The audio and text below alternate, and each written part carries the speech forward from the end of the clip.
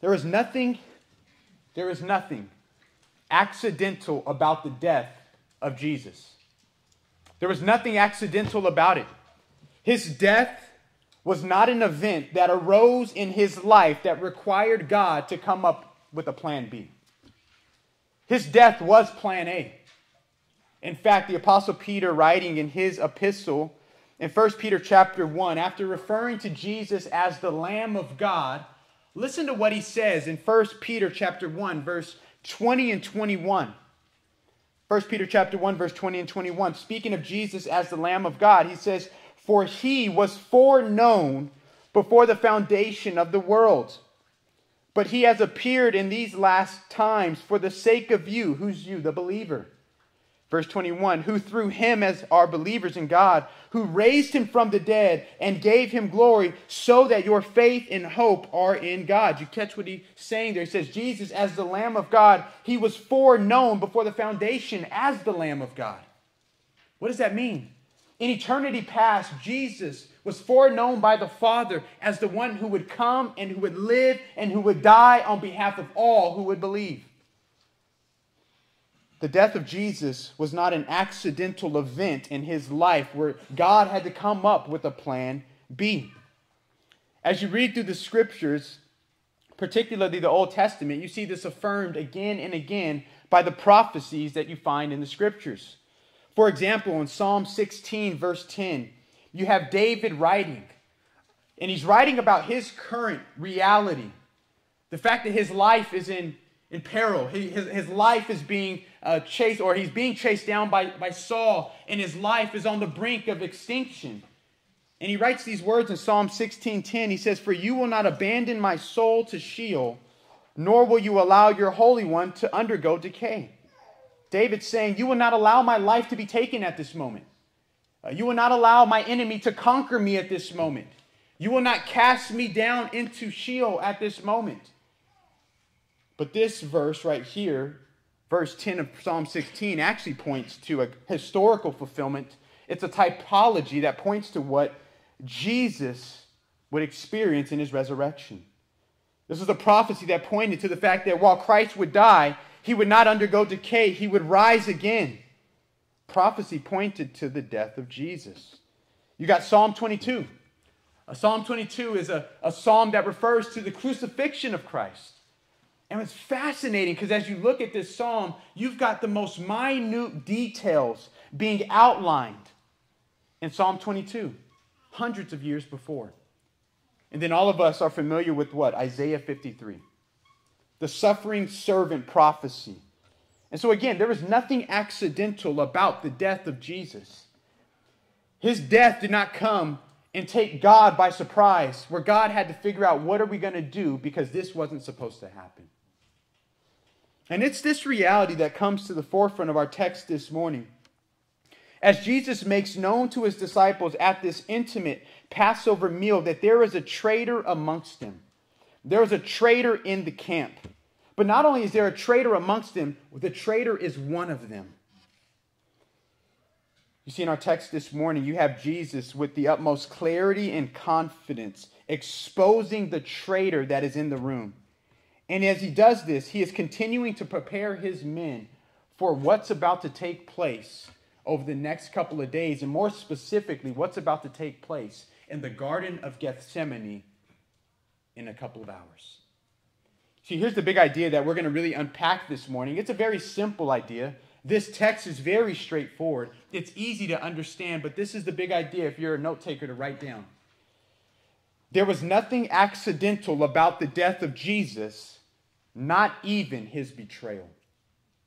There was nothing accidental about his death, not even his betrayal. So as we work through our time in God's Word this morning and we unpack this big idea, we're going to do it by working through verse 18 through 30, and we're going to do it under three simple headings. I'll give them to you very quickly, and then we'll unpack them one by one. We're going to see the prediction. We're going to see the questioning, and then we're going to see number 3, the rejection. So let's unpack the heading number 1, the prediction. A prediction. Look at verse 18 with me. Jesus says, I do not speak of all of you. I know the ones I have chosen. But it is that the scripture may be fulfilled. He who eats my bread has lifted up his heels against me. Now, if we remember what Jesus did last time we studied God's word, it was in this same moment, it was in the same setting, but he had washed his disciples' feet, and he gave them what? A model for humble and sacrificial and loving service. And then he makes a sharp turn, and he gives a sharp contrast, yet an intentional contrast here, by saying, in light of what I said in verse 17 about if you obey what I have done for you and you follow my example, you will be blessed. He says, not all of you will experience that blessing. Not everyone here will experience the blessing of following my example and being a humble servant. And the reason for this is because I am fully aware that there is a traitor in our midst. He was fully aware that one of the 12 whom he had personally chosen was a Benedict Arnold. And what John stresses here, even at the beginning of this section of Scripture, is that Jesus was fully in control. He was fully aware of the situation. He would not be caught off guard. He was not caught off guard by Judas being amongst them. In fact, Jesus intentionally chose Judas to be one of the disciples. John chapter 6, verse 70. Jesus answered them, did I myself not choose you? The 12. Notice, not the 11. The 12, yet one of you is a devil. Judas Iscariot on the outside looked legit. Judas Iscariot on the outside looked like he was a disciple like every single one of the other disciples were. Judas Iscariot on the outside, as he lived amongst the disciples and amongst Jesus, looked like he was lock, step, and stride with what Jesus did and what Jesus said and what Jesus promised. But on the inside, in the core of his heart, he was harboring treacherous treason. Treacherous treason. But Jesus, again, he intentionally chose Judas the traitor. And notice the reason why he chose Judas.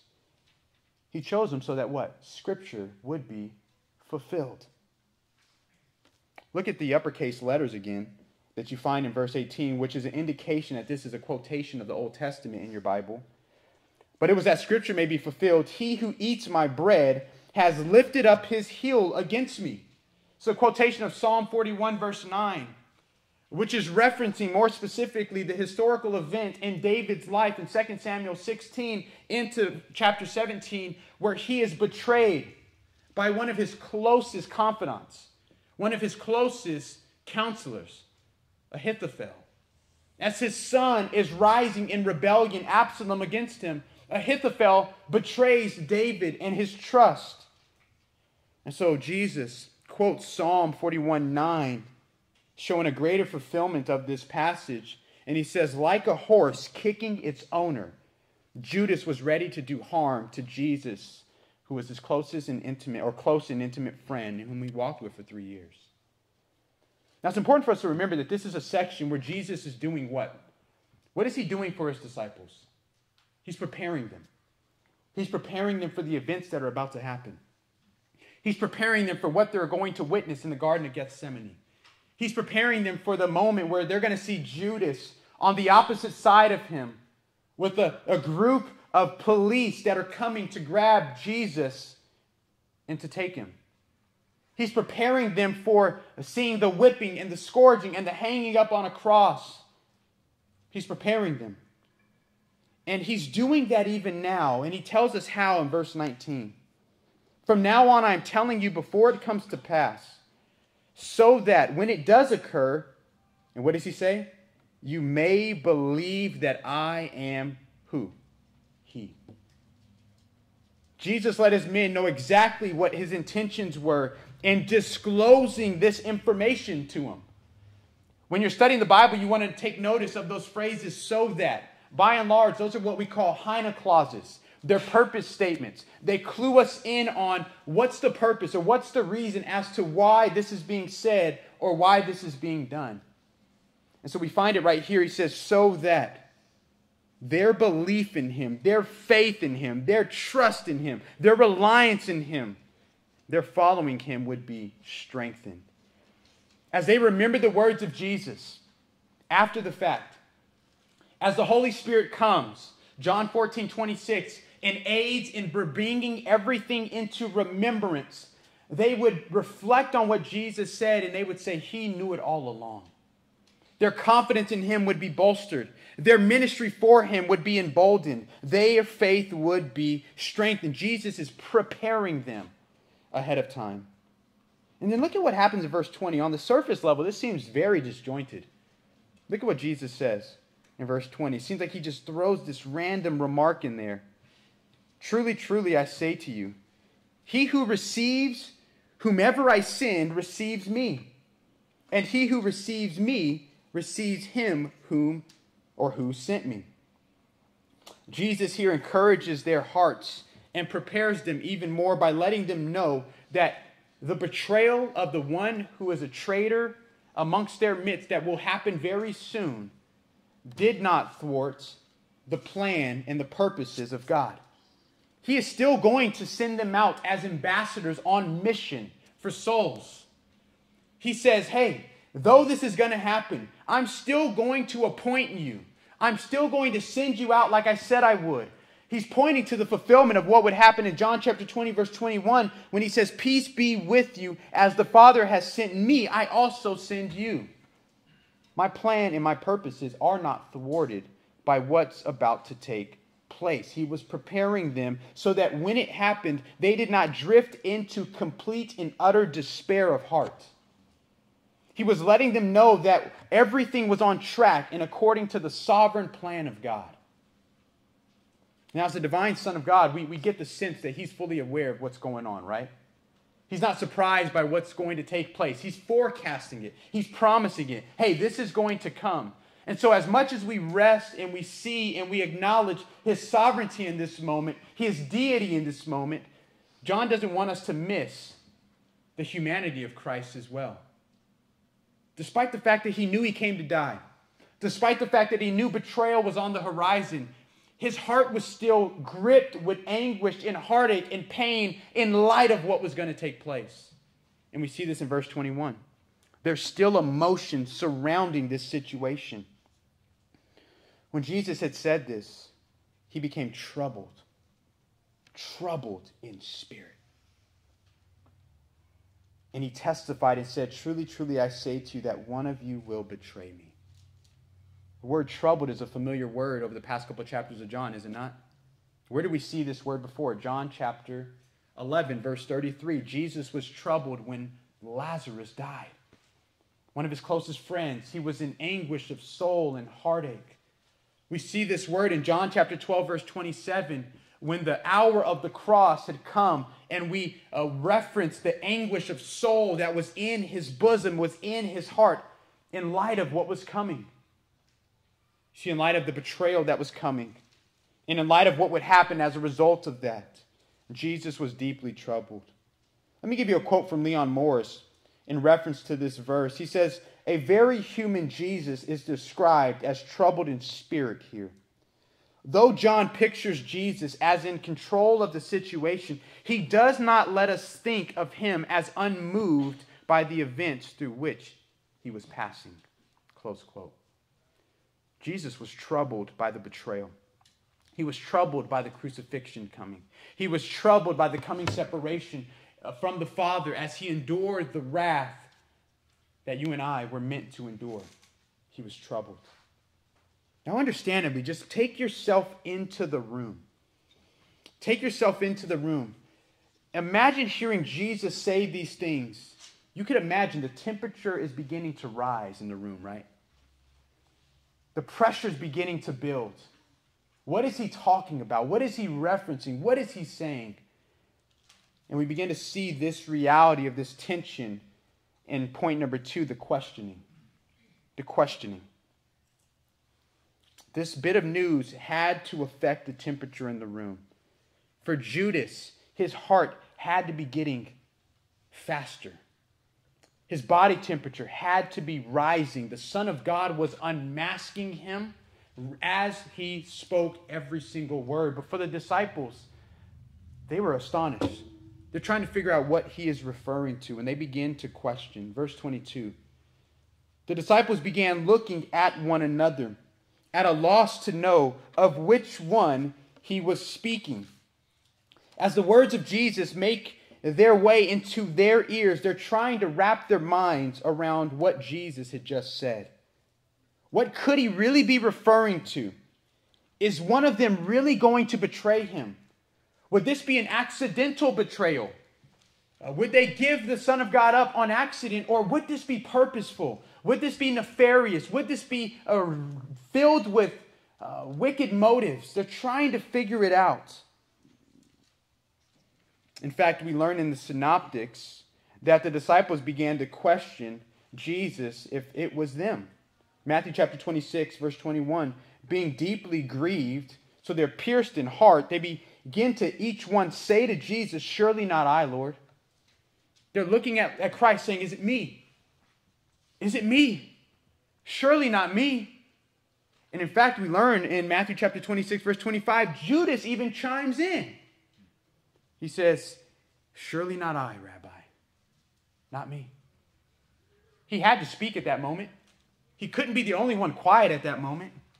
So yet again, he's masking himself amongst the group, and he's hiding in the camp. And eventually, in the midst of the general questioning, Peter tries to gain some further clarity. And we begin to see this in verse 23 through verse 25. There was reclining on Jesus' bosom one of his disciples, whom Jesus loved. This is a reference to John, the apostle, the author of this book. It's the first time we've come across this title for himself. We're going to see it a couple more times as we work through the last portion of the Gospel of John. Verse 24, so Simon Peter gestured to him. We don't know if it was just a look. We don't know if it was a nod. We don't know if it was just a locking of the eyes. We don't know if he waved his arms to try to get his attention. We don't know, but he gestured to him and said to him, tell us who it is of whom he is speaking. He, being John, the disciple whom Jesus loved, in verse 23, leaning back thus on Jesus' bosom, said to him, Lord, who is it? Who is it? Now, as I mentioned last week, they would have been reclining at what's called a triclinium. This was a low-to-the-ground table, often that would have mats that would be laid out away from the table, and they would be leaning on their left arm, allowing their right arm to be free to grab food at the table that was in front of them and to be able to drink whatever liquids were in front of them. Their feet would have been cascaded to the back of them. And so when we see that and understand it, it helps us to really make sense of what it means for him to be in the bosom of Christ. You see, we don't know the exact arrangement of the disciples in relation to Jesus, but what we can figure out from the details is, one, Peter was not next to Jesus, because if he was next to Jesus, Peter was never shy, right? Peter was never shy to ask a question. He would have asked Jesus directly. So he funnels the question through John. And then what we learn also from observation is that John, the disciple whom Jesus loved, is likely right to the right of Jesus. He's right next to Jesus. And so we can picture it. Peter's over here, or maybe he's over here. We don't know. Maybe Peter's right next to John. John's right here. He hears Peter's request, and then he leans back, and he's in the bosom of Christ. And he whispers the question to Jesus. By the way, this is the reason why the painting by Leonardo da Vinci is not an accurate depiction of the Last Supper. When you look at that, that cannot be how the Last Supper was set up. So John leans into the bosom of Jesus, and he asks Jesus the question, who is it? Who is it? And this leads to the final portion of our text this morning from verse 26 through 30 as Jesus gives the answer. And we'll look at this under the heading, the rejection. The rejection.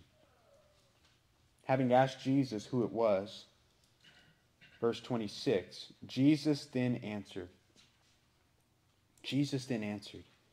that it is the one for whom I shall dip the morsel and give it to him. You get the sense that this was a private response to John.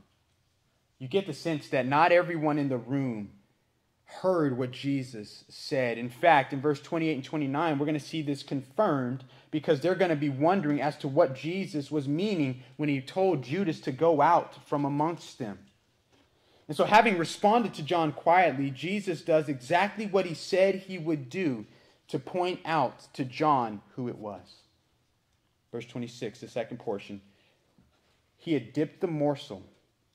He took it, that means Jesus, and he gave it to Judas, the son of Simon Iscariot. Jesus dipped that little piece of bread into the harseth sauce, which would have been a staple at Passover time and at Passover feast. And he hands it to Judas, who's maybe even directly on his left. And it was at this time that we learn, verse 27, after the morsel, Satan then entered into him. Therefore Jesus said to him, what you do, do quickly. See, this was an extension of grace. This was an extension to say, hey, think about this. I know where you're at. I know where your heart's at. I know the trouble in your soul right now. I know what you're working through. I know that you're about to betray me. This was the last extension of grace by Christ. Yet in this moment, Judas yields. He gives himself fully to Satan's plan and to Satan's disposal. Satan enters him, and Judas now becomes the direct tool to betray the Son of God. Now it's important for us to remember that while Judas's actions were predetermined, it did not negate his responsibility. While his actions were predetermined, that he would be the one who would betray the Son of God, and thus he was fulfilling Scripture. What you find in Scripture is this tension where he is still responsible and he is still fully culpable, not God, for his rejection of the Messiah and his betraying of the Messiah. Now, how can I say that? Well, Luke chapter 22, verse 21 and 22. Listen to what it says in Luke chapter 22, verse 21 and 22. But behold, the hand of the one betraying me is with mine on the table. This is Luke's retelling of the event. And then listen to what he says in verse 22. For indeed, the Son of Man is going to be betrayed as it has been determined. But woe to that man by whom he is betrayed. He's responsible. He's culpable. This was his decision. This was his heart. And thus, he conjoined himself with Satan at this moment willingly and joyfully. And based upon the lack of response by the disciples in the room, we get the sense that they had no idea what was going on based upon what Jesus tells him to do in verse 28 or verse 27.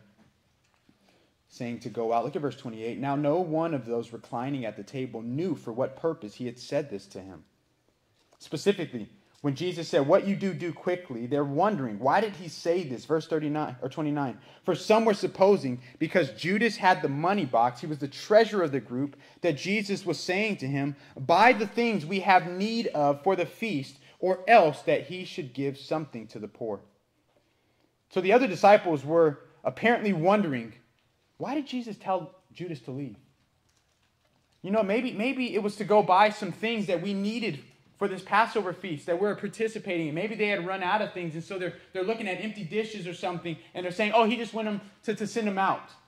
Others were saying, no, he had the money box, so maybe he's going out to give to the poor. I mean, it was peculiar that he was leaving at this time. They're trying to wrap their minds around it. Clearly, they don't understand what's going on, and clearly, they don't understand what took place before them.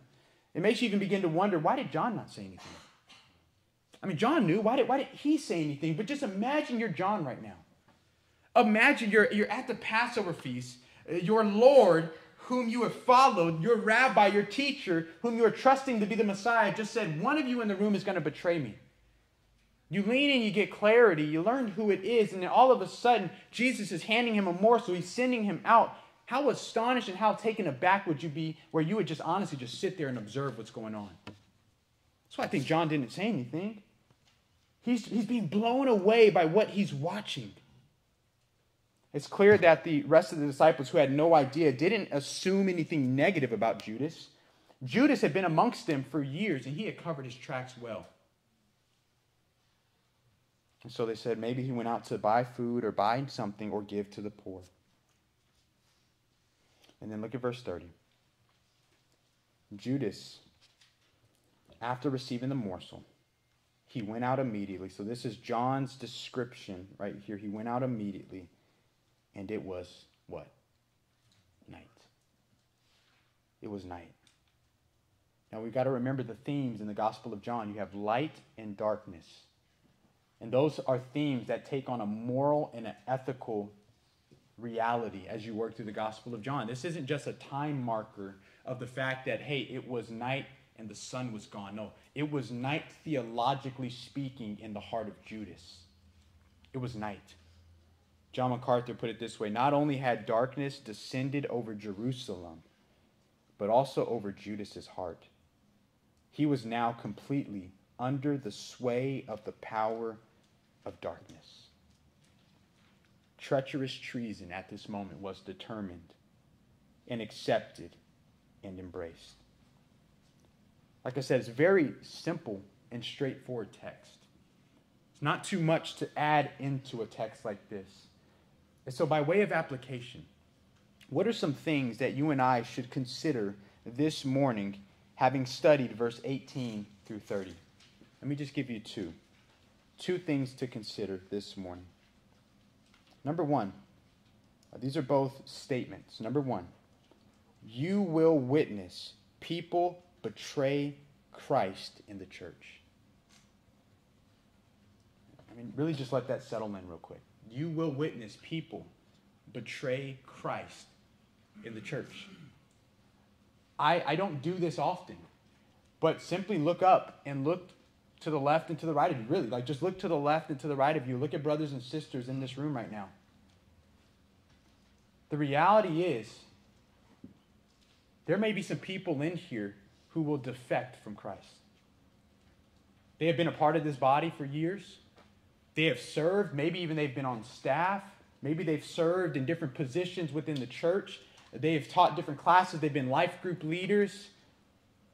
One of the things we could never be shocked of, because when we're shocked of it, I didn't mean not heartbroken over. We should always be heartbroken over the fact that people leave out from amongst us, proving themselves not to be of us, meaning believers. But we've got to make sure that we know that this will be a constant reality until the Lord comes back, because it's usually when things like this happen, you get movements like deconstructionism in the church. You get heartache and pain when people experience a blow to the gut because somebody they trusted, somebody they confided in, somebody they followed, somebody that was their discipler showed themselves to not really be legitimate when it comes to following Christ, and it just takes the wind out of their sails. You know, if that could happen there, I don't know if I want anything to do with that.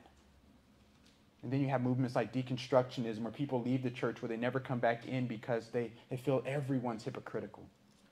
See, we just got to remember, we just got to know, and we got to be aware of the fact that, hey, at the end of the day, there will be people in this room and people we rub shoulders with who will betray Christ, and they will defect from Christ. We just got to know that. We got to weep over that. We got to call brothers and sisters to repentance when that happens. But it will happen. It will happen. And this leads to number two. Number two. And I assumed it would get heavier in this moment, but I don't think there's any real way to pull ourselves out of this in light of studying the story of Judas. I don't think anyone willingly goes to preach on Judas, right? Like, who wants to do that? But it's in the scriptures. Number two. Very important. Remember, your heart is the true indicator of your spiritual condition.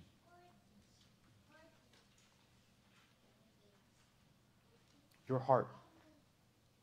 What's going on inside of you right now?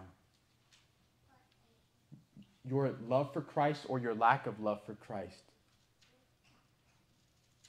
is the truest indicator of your spiritual condition. Remember, Judas walked the walk. Judas served and lived amongst the Son of God. Like all the other disciples, Judas was in.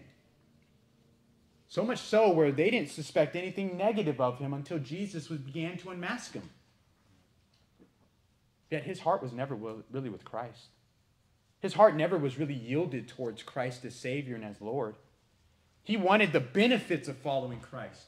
He wanted the prominence of being in the kingdom physically, where he would have a position of power. He wanted access to the funds that would come with being amongst such kingly royalty.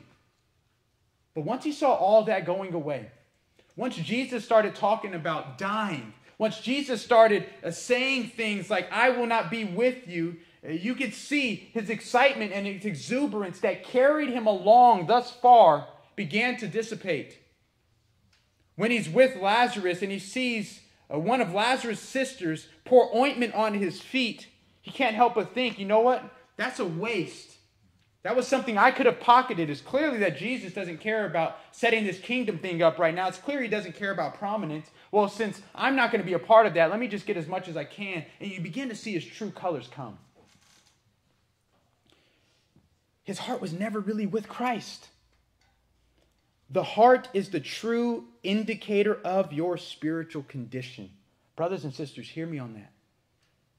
There are some of you in here right now whom, as I say that, you know your heart is drifting away from Christ. You know it. You know it as I say it right now.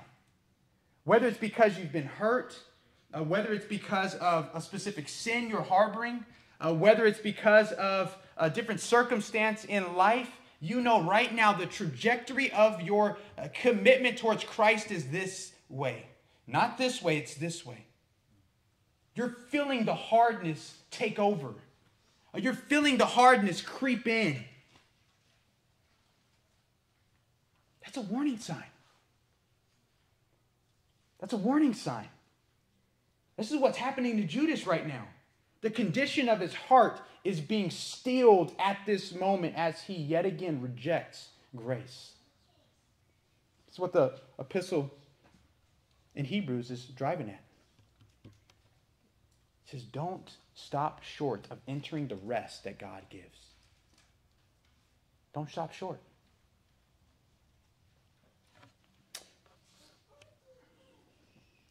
What does your condition of heart say about your relationship with the Lord right now? Just ask yourself that. What does the condition of your heart say about your love for him right now? The heart is a true indicator of your spiritual condition. I can't help but think that John, right here, who's writing with the purpose of showing who Jesus is, for the purpose of bringing people to faith, is hoping as he pens this as an agent of the Spirit. I can't help but believe that he's hoping at this moment, and even as he's writing, he's praying at this moment, that I just hope, those who read about Judas will realize, I don't want to be that. I want to be like the other disciples. They failed and they faltered. They were not legitimate all the time, but their heart was really with Christ, and that they embraced Christ in light of what they read right here. What does your heart condition say about your spiritual condition with Christ? See, there was nothing accidental about the death of Jesus, not even his betrayal. And as we study the Gospel of John and look at Jesus' unmasking of Judas the betrayer, this should spur us to examination. It should spur us to thankfulness if indeed the Lord has awakened our hearts to Christ. Father, we thank you for your word. Thank you for the opportunity to study it this morning. We thank you for the warnings that we find that are explicit in Scripture as well as implicit in light of the narrative that we studied. And so, Lord, I just simply pray and ask that as I've been praying and thinking through the past couple of days in prep for this sermon, that a text like this would be applied by your Spirit to our hearts so that we might examine rightly where we're at with you. That we might embrace examination, knowing that it is a good thing. And having examined and praying like the psalmist, Lord, search me and reveal any wayward way in me, that as we come through that and we are yet again reassured of our hope with you and our faith that it is real and genuine, and our love for you, which is the greatest evidence of the fact that we are with you today, as 1 John highlights, that we would just rejoice and thank you. Yet we also pray. We pray in love. Lord, if there's anyone in here that is far from you, whose heart condition does not match what the outward appearance looks like, whether that's because of a hard season of indwelling sin, or whether that's because the heart is yet to be given over to Christ in conversion, we just pray and ask that you would do your work. Thank you for the fact that the power is in your word. The power is in your word to change and to transform us from one degree of glory to the next. And so we simply pray that you would do that for all of us today as you apply your word to our hearts, however uniquely we need it. We love you, Lord. We thank you. We rejoice in the fact that we have been made children of God. It's in Christ's name. Amen.